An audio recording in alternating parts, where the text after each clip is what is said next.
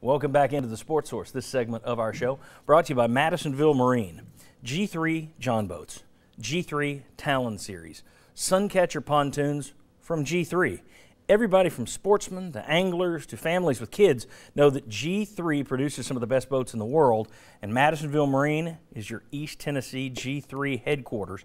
Stop in and see for yourself. Bob Hodge did. Bob, you're happy with your G3, aren't you? I'm more than happy. What is do you got a thesaurus? Oh, you don't have. Yeah, you'd have to find a word for how much happy you are. Happy. Very good. Hey, want to welcome in the next. I thought, no, I don't have a thesaurus. Do you ever listen to this show? I want to welcome in the next two members of our panel, right down there, former Vol quarterbacks, Bobby Scott, the old number 10, and Sterling Hinton, the old number 16. Good to have you guys with us. I can't imagine two guys that enjoyed that win any more than the two of you. I want to start. This is our hot read segment, so we got a couple of questions here. First one, going to be kind of quick on this one. Defensive coordinator John Jancic has gotten some praise all year, and deservedly so. His defense with so many young guys really played well. Mike Bajakian, on the other hand, like all offensive coordinators, unpopular. There's no such thing. Everybody thinks they can call plays. But in hindsight, he had a really good game plan against Iowa. I mean, he pushed 90% of the right buttons against Iowa, including the halfback pass from Marlon Lane. But also, now you look back, you made it to 7-6, and it may be tougher on offense than on defense. On offense, you got an all-new offensive line. On defense, you can take young guys and say, just go get them. Go get the ball. Now, no, that's oversimplifying it, but you get the point. Offense, a little bit different. He had to build a whole new offensive line, had to change quarterbacks, beat up wide receivers all year, only one really healthy, really top-notch running back all year. Has it changed the way you look back at Mike Bajakian at all? When you consider all those things, or no? Not really for me. I think the key change was, of course, Dobbs coming in at quarterback. We said, early on in the season, if you're going to run the type of offense we run, that the quarterback has got to take the ball sometime, and just to keep everybody honest. And I think when they put Dobbs in there, you saw the very first ball game. He ran the ball 3 or 4 times for a number of yards, made them respect him, and that opened up lanes for the running backs. And I think Bajakian deserves a lot of credit for.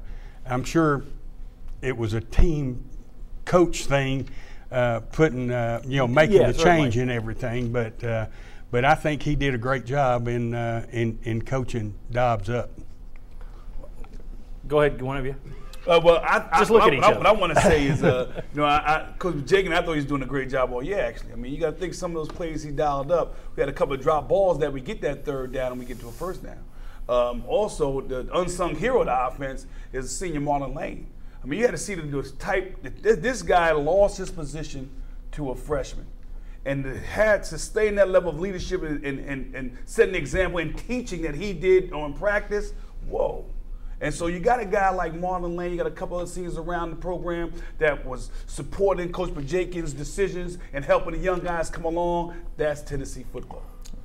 I still think there's definitely some criticism there, just because I think there was certain points in the season where you were doing stuff that you were staying with the system and not looking at your personnel and what you had and what was going on. Mm-hmm. And there were some obvious areas that if you'd been a little outside the box and saying our system isn't handling this, right, even though that's what we want to be, we need to adapt and change a little bit earlier. I think they got tunnel-sighted in this is how we run this system and didn't look at who their personnel was on the field at the time and said, what can they do? What do we need to do? I think there is some criticism that can go there throughout the year. I agree. I just think he took a little, in hindsight, overall, I think offensive coordinators always take too much heat. Again, I think everybody, media, fans, thinks they can call plays. Well, run. Well, yeah, which of the 500 run plays do you use? That's when you melt. Yeah. But I think there are areas of concern, but I think he took too much heat this year. And I think in hindsight, you look at it, it's like he had to have done a pretty good job with an extremely green team. And you also go back and you look at the Florida game, and we're going to have to move on here, but I'll start with you on the next question. But the Florida game, they had dialed up I think it was a third down play. Bob, you and I went back and looked at it. You had Pig Howard across the middle for what would have been a game-winning touchdown. Your quarterback didn't see him, went somewhere else, and the receiver dropped the ball. You didn't pick up the first down. If you throw that and you get the touchdown, now you're talking about an 8-win team. this year, and everybody's got a different view. So that goes back to Sterling's point a little bit. Some of it's on execution as well. I just think Bajakian took a lot of heat this year, and I don't think it was all deserved. But next question, I've been surprised. Maybe you guys aren't. Maybe you hadn't heard it. You? I've been surprised. Yeah, I've been surprised that there's been as much griping as there has been about the last two. Tennessee was up 45-14. Then in the last 5 minutes, their backups come in. They give up 140 yards and 2 touchdowns. So it's 45-28. I've been surprised by the number of gripes based on garbage time points allowed. I look at that and think, how in the world can anybody be so spoiled that they're not just smiling from ear to ear at that point? Am I wrong? No, let's not use the word spoil. Let's go with stupid. Because I mean, tell them like it is. The game's over, and I mean, I've got friends of mine who are texting me, "Oh my gosh, they're falling apart." They could have fallen totally apart. There was no way for Iowa to win the game. Tennessee's in celebration mode. The starters are out. I wouldn't be surprised if some players weren't having a drink on the sideline. Has anybody here got a story to tell?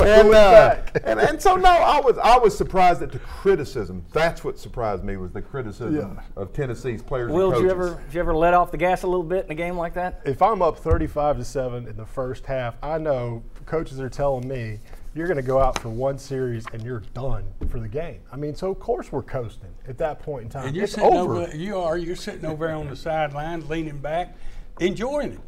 I mean, heck, it's great to be in a position like that. And what's crazy is people forgetting some of those second teamers that were playing during that mop-up time, they were really third teamers against their first team. Right, Iowa kept their starters in. Look at that thing, man. Hey, we won. It was a great Tennessee victory. Don't discount that. I agree with you. And the thing is, it doesn't take a genius to figure this out.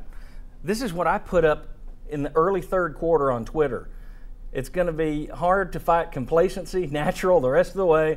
They're going to be putting in the backups, get ready for points. Going to be tough for Tennessee not to let off the gas at this point. Clearly, from a lot of your emails, I'm an idiot. And even I saw what was coming. So come on. All right. When we come back, we're going to take a look at game balls. Who, players or coaches from 2014, deserves game balls? And remember, we're going to look ahead to 2015 coming up. Going back on the Sports Source.